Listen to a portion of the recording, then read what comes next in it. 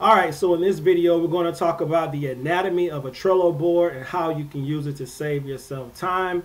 So what we're going to do, we're going to start out with this existing board, because in the description below I'm going to include a link to a board where you can go ahead and kind of jumpstart your Trello experience. So this way you don't necessarily have to start from scratch.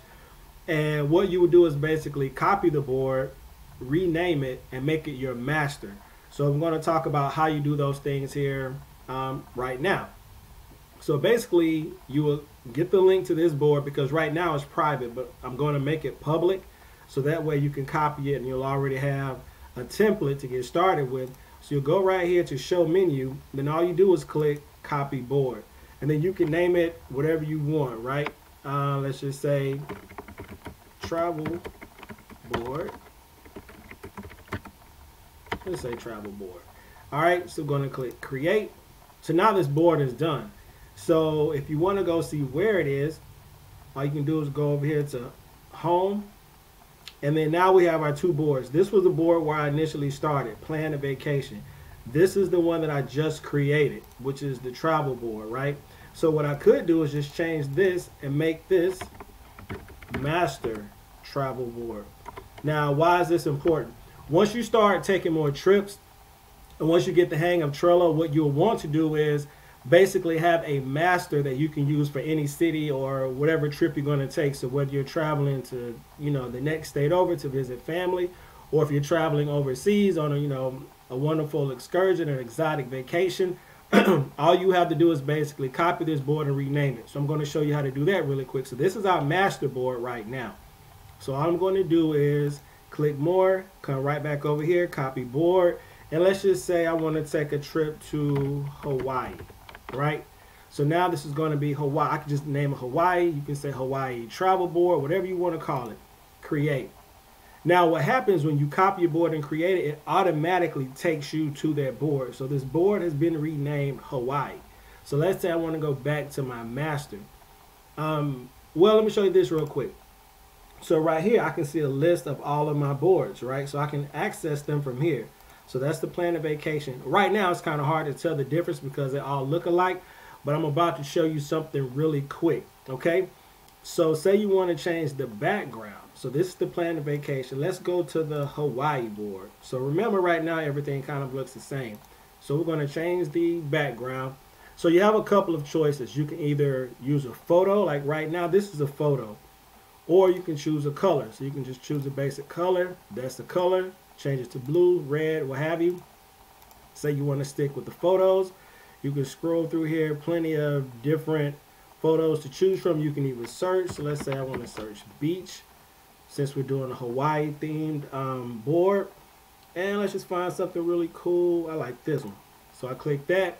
Now my board has changed. All right. Actually, that's kind of busy. Oh, didn't mean to do that. Close that. Cool. And you can just play around, you see, just until you get one that meets your liking. Actually, I'm going to leave this one. I like this. So this is my new Hawaii board. So let's go back to home, and you see the difference. So the background has changed. The master, if I want, I can just make that a solid color as well, just to kind of indicate that that's my master. I'm not a fan of these colors, to be honest with you.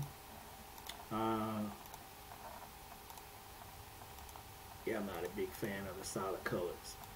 But for the sake of this, we're going to leave that there.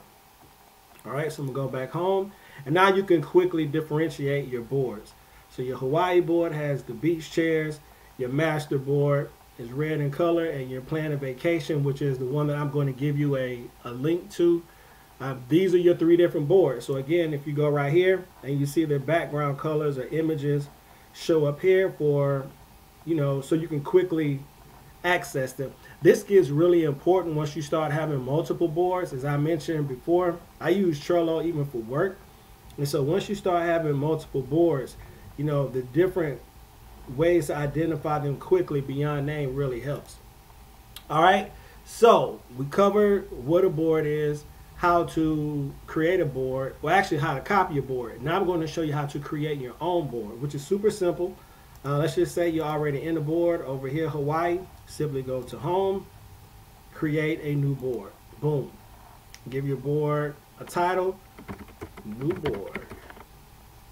Create board. I don't know if you saw up there, I went a little bit too fast, but it already gives you an image. And you can name this whatever you want.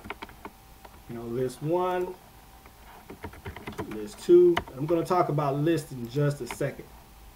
But this is your new board.